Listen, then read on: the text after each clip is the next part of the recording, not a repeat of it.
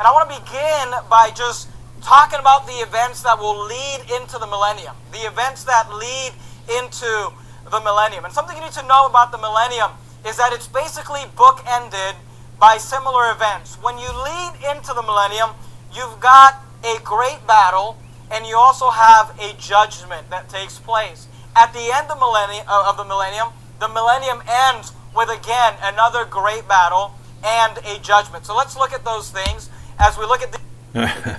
All right. So what I think this guy's Roger Jimenez, I'm not really sure. Doesn't matter. Just think about what he's teaching. He's saying that there's going to be a great battle and then a judgment, and then 1,000 years and a great battle and a judgment. Alright, so if he could just connect the dots, he would see it. It's incredible. But, you know, there are 99% of these guys that are preaching stuff that they don't have any idea what they're talking about. They're not getting this from the Bible. They're getting it from other teachers, other false teachers. And this should be pretty obvious here, because the idea is nonsensical.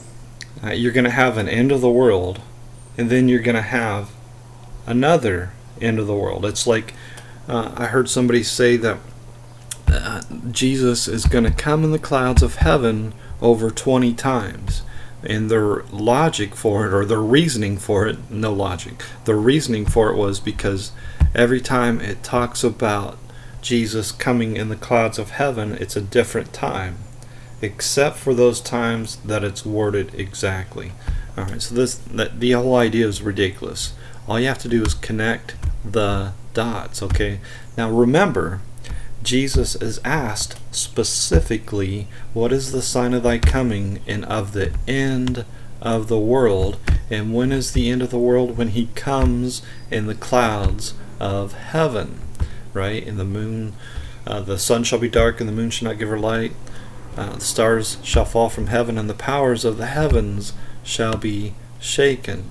And then shall appear the sign of the Son of Man in heaven. This is the end of the world, and at the end of the world we are gathered together. The prophecy that goes all the way back to Genesis 3 verse 15. Alright, so we are gathered together, we are lifted up in the air to meet the Lord, and our enemy is gathered at our feet. Alright, Psalm 110, till I make thine enemies thy footstool.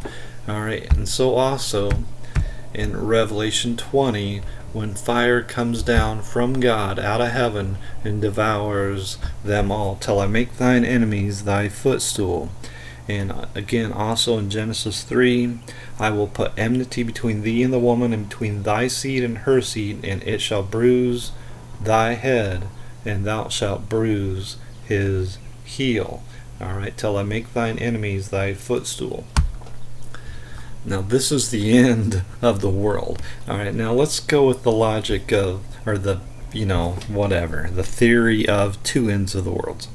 Alright, you got a great battle, and you've got judgment. Alright, so what is the judgment? I mean, come on, what is the judgment? Well, those of us that are born of the Spirit of God, we are kings and priests unto God. We are a royal priesthood. Judgment has already been made upon us. We are judged righteous and holy because He, Jesus, is righteous and holy. Alright, so the second death has no power over us. The judgment on the final day at the end of the world is for those that are not saved, and the judgment is eternal death. Alright, so if all the unsaved are destroyed at the judgment of God at the last day, then how can you say there's another war that is coming, in another end of the world, in another judgment. What do you? All you got left is saved people. What, God gonna make war against His own people? It does not make any sense, man. I mean, is this not crystal clear? And again, I'll finish with this, man. You look at it.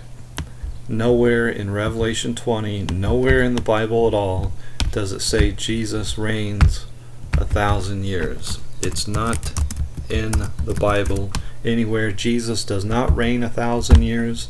He reigns forever.